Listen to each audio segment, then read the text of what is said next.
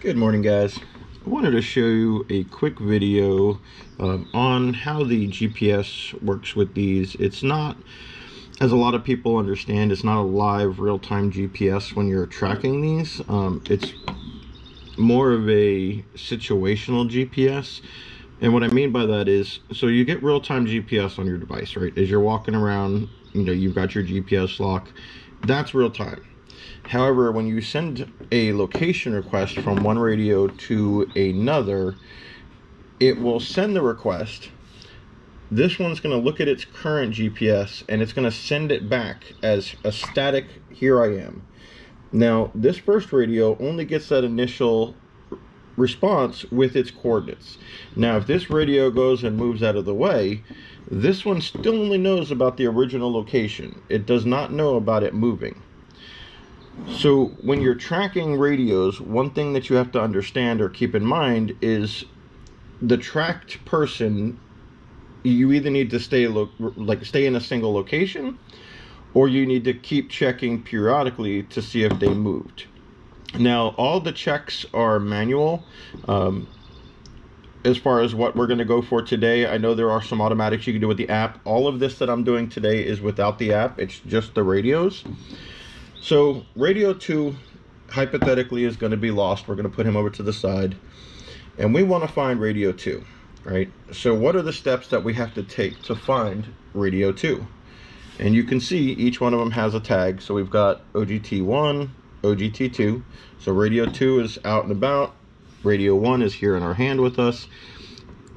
One of the key things that you got to keep in mind is both of the radios have to be on the same channel. You can't have radio 1 on channel 17, radio 2 on channel 16. It just won't work. Also, the location tracker only works when it comes to Simplex channels. You cannot do this on repeater channels. So as of right now, you cannot send any location information or location requests over repeater channels due to the specifications of GMRS. However, it can do simplex radio to radio. So for the demo, we're going to go ahead and we're going to go to our menu. We're going to go down to signaling. Let's see if I can get a better view here for you. Let's turn this light off. There we go. So we're going to go to signaling. We're going to go and check nearby people. Now I'm going to bring this other radio into view here for you, because what I want you to see is when we check nearby people, you're going to see the red light is going to come up on the top here. Give it a second, give it a second.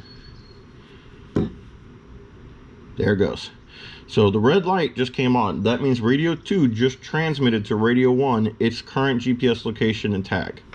So now if we go back here to radio 1, we go back to the main menu and we click the red button here, we're going to see we have OGT2 now.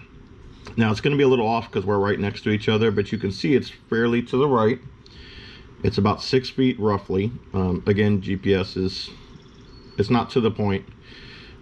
Now you can see it just updated again. Now it's 9 feet. So you can see the radios will send out transmissions, but it's going to be all featured on where this reception came. So all right, guys, so we're back up on the desk here. So a couple things to keep in mind. Like I said, there is auto beacons.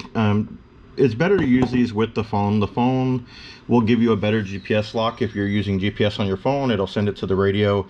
You'll notice you'll get a fast lock when you're on the phones. If you're not using a phone, GPS is still feasible. Right here's the GPS antenna. So some people think that this is the GPS antenna, guys. This is just the radio antenna, okay? This is not the GPS antenna. The GPS antenna is hidden underneath here. This is what needs to have line of sight of the sky to be able to make sure that you're getting a GPS lock. Also, another thing to keep in mind is, this GPS technology is great. It's not 100% accurate. It's going to get you in the local area, which is what we demonstrated in the video. So if someone's lost, or if you're trying to find someone, you're trying to meet up with some team members of yours, as long as you guys are on the same channel, you're within view of each other as far as the radio frequencies, line of sight, you can be able to track these and use these as a great team radio. Great hiking radios. That's what I use these for. These are my off-grid and my hiking radios. I mean, IP67, they're USB-C chargeable. You can't go wrong with the BTECH GMRS-Pro, guys. So again, this is part 2 in the operator series. You know, if you guys like these, give me a thumbs up, like, follow, subscribe. Let me know, you know, if this is the kind of stuff you guys like. You know, we have a lot of different type of content on the channel, but you know, I like bringing this stuff to you guys. And then also don't forget about the giveaway. We are at the 1,000 giveaway. It will end on Thursday at noon, or excuse me, Friday at noon. So at Friday noon, we're cutting it off, guys. So if you want to be included, make sure you visit our Instagram, our YouTube, subscribe, follow the steps, and you get either entered to win a free radio or an SDR dongle. Thank you guys, 73. Have a great afternoon.